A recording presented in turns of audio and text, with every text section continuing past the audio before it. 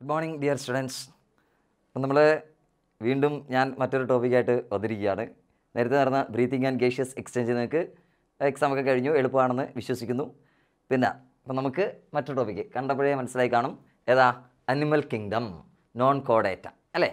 നമ്മുടെ ടാക്സോണമിയിൽ നമ്മൾ പഠിക്കുന്ന ഒരു ഏറ്റവും പ്രധാനപ്പെട്ട ഒരു ഇമ്പോർട്ടൻറ്റ് ടോപ്പിക്കാണ് ഏതാ? അനിമൽ കിങ്ഡം അല്ലേ? Classification of animals.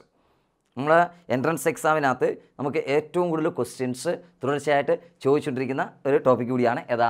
Kingdom Animalia എന്ന് പറയുന്നത്. ആക്ച്വലി നമ്മുടെ NCERT സിലബസ് പ്രകാരം ഒരൊറ്റ ചാപ്റ്റർ അനിമൽ കിങ്ഡം, പക്ഷേ നമ്മൾ അതിനെ 2 പാർട്ടാക്കി പഠിക്കുകയാണ് അല്ലേ? First part non കോഡേറ്റീവ്, second part ഏതാ?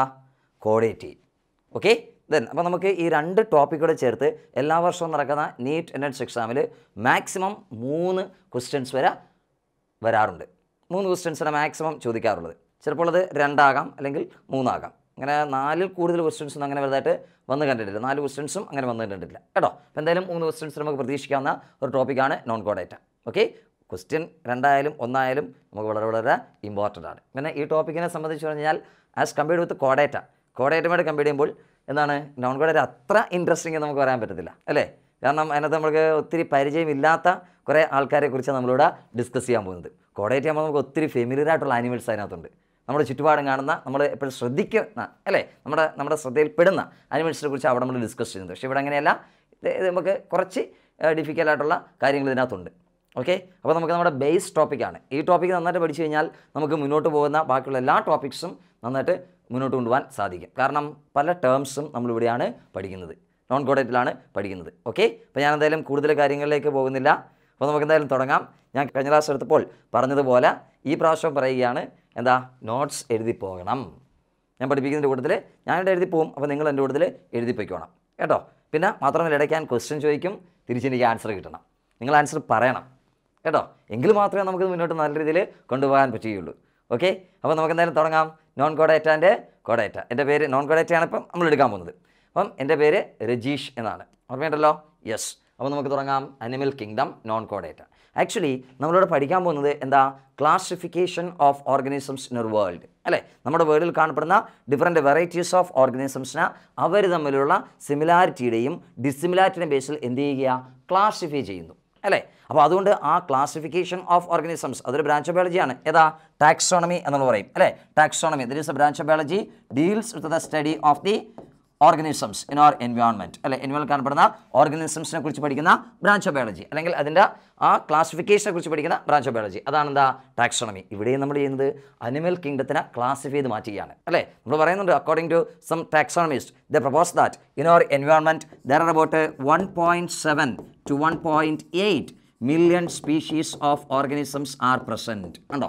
ചില ടാക്സോണമിസ്റ്റിൽ പറയുന്നത് നമ്മുടെ എൻവയോൺമെൻറ്റിൽ approximately 1.7 to 1.8 million species of organisms ഉണ്ടെന്നാണ് പറയുന്നത് അല്ലേ? നിങ്ങളുടെ ലിവിങ് വേൾഡ് എന്ന ടോപ്പിക്കിനകത്ത് NCERT ഈ സ്റ്റേറ്റ്മെൻ്റ് ഉണ്ട്, അതാണ് എന്നോട് പറഞ്ഞത്. അപ്പോൾ ഏകദേശം ഒരു കണക്കാണ് 1.7 to 1.8 million species of organisms എന്ന് പറയുന്നത്. അപ്പോൾ ഇത്രയും വൈഡ് വെറൈറ്റീസ് ഓഫ് ഓർഗാനിസംസ് നിറഞ്ഞതാണ് നമ്മുടെ എർത്ത് എന്ന് പറയുന്നത്. From these 1.7 to 1.8 million species of organisms, over a million species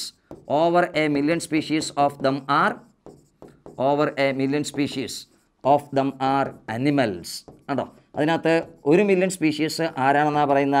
animals ആണെന്നാണ് പറയപ്പെടുന്നത്. കണ്ടോ? Over A million species of them are animals. കണ്ടോ? അപ്പോൾ ഈ 1.7 to 1.8 million സ്പീഷീസിൽ approximately 1 million species of animals ഉണ്ട്. ഏകദേശം ചില ടാക്സോണമിസ്റ്റുകൾ പറയുന്നത് approximately 1.2 million species of animals R distributed in different parts of the earth എന്നാണ് പറയപ്പെടുന്നത്. ഓക്കെ, അപ്പോൾ ഇത്രയും വരുന്നത് ഇതൊക്കെ ഏകദേശ കണക്കാണ്. ഇത് exactly 1.7 to 1.8 million species of organism എന്ന് പറയാൻ പറ്റത്തില്ല. ചിലപ്പോൾ അതിനെക്കാട്ടിയും കൂടുതലായിരിക്കാം, അല്ലെങ്കിൽ ചിലപ്പോൾ അതിനെക്കാട്ടിയും കുറവായിരിക്കാം. അതുപോലെ animal species over A million species of animals എന്ന് നമ്മൾ പറഞ്ഞു. അത് നമ്മുടെ NCERT സ്റ്റേറ്റ്മെൻ്റ് ആണ് അല്ലേ? അത്രയും തന്നെ ആവണമെന്നില്ല, ചിലപ്പോൾ അതിൽ കൂടാം, അല്ലെങ്കിൽ എന്താകാം, കുറയാം. വേരിയേഷൻ ഉണ്ട്, ഒരു അപ്രോക്സിമേറ്റ് കണക്ക് മാത്രമാണ് ഇവിടെ പറയുന്നത്. ഓക്കെ, ദെൻ അപ്പോൾ നമുക്ക് ഈ വരുന്ന 1 million സ്പീഷീസ് ഓഫ് അനിമൽസ്, അപ്പോൾ അത്രയും മില്യൺ സ്പീഷീസ് ഓഫ് അനിമൽസ് ആണ് അല്ലേ? സ്പീഷീസ് എന്ന് പറയുമ്പോൾ ഡിഫറൻ്റ് ആണ്. ഇപ്പം ഹോമോസാപ്പിയൻസും കാനിയസ് ഫെമിലിയാരിസും രണ്ട് ഡിഫറെൻറ്റ് സ്പീഷീസാണ്. അപ്പോൾ ഒത്തിരി വ്യത്യാസങ്ങളുണ്ട്. അപ്പം ആ ഓർഗാനിസത്തിൻ്റെ എക്സ്റ്റേണലായിട്ടുള്ളതും ഇൻറ്റേർണലായതുമായിട്ടുള്ള ക്യാരക്ടറിസ്റ്റിക് ഡിഫറൻസിയേഷൻ അനുസരിച്ച് നമ്മൾ ഈ അനിമൽ സ്പീഷീസിനെ വീണ്ടും ക്ലാസിഫൈ ചെയ്ത് മാറ്റും. അല്ലേ? സിമിലാരിറ്റിയുടെയും ഡിസിമിലാരിറ്റിയുടെയും ബേസ്ഡ് ക്ലാസ് ചെയ്ത് മാറ്റും.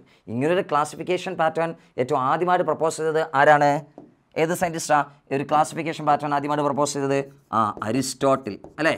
Aristotle is the first scientist classified the organisms in the world into different categories.